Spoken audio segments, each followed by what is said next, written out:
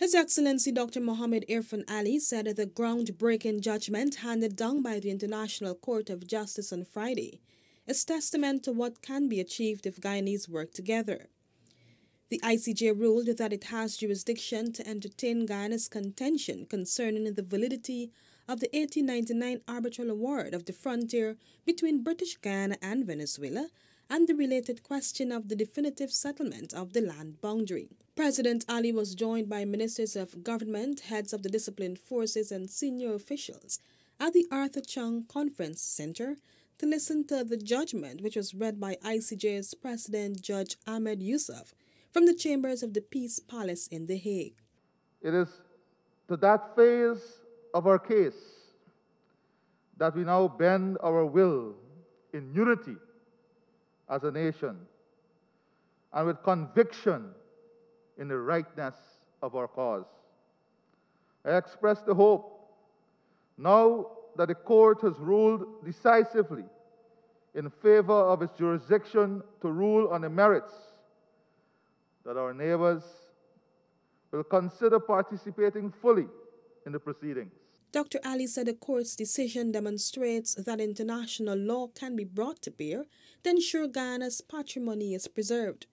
Minister of Foreign Affairs and International Cooperation, Honorable Yu Todd, said the ruling is a victory for Guyana, pointing to the government's inclusive approach to the matter. This has been a long-standing matter that we've had to be dealing with for many decades, and it has no political confinement. This is an issue that requires the involvement of each and every citizen, regardless of your color, creed, race, class, or political affiliation. Minister of Parliamentary Affairs and Governance, Honorable Gail Teixeira, expressed similar sentiments. We've crossed a major hurdle today, and I think we can all feel that this will hopefully signal to our Venezuelan neighbors that the international court and international law will rule on this case.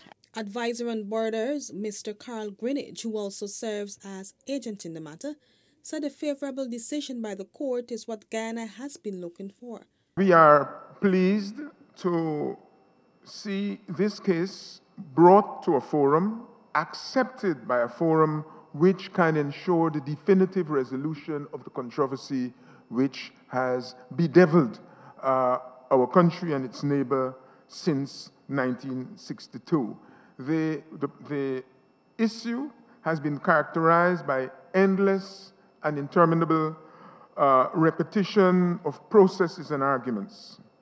And in the background, whilst these interminable exchanges have taken place, Guyana has lost territory, investment, and the opportunity to improve the well-being of its people. Guyana first presented its case to the ICJ on June 30 this year, arguing that the International Court has jurisdiction to hear the matter arising from Venezuela's contention that the arbitral award of October 3, 1899, establishing the boundary with Guyana, is null and void.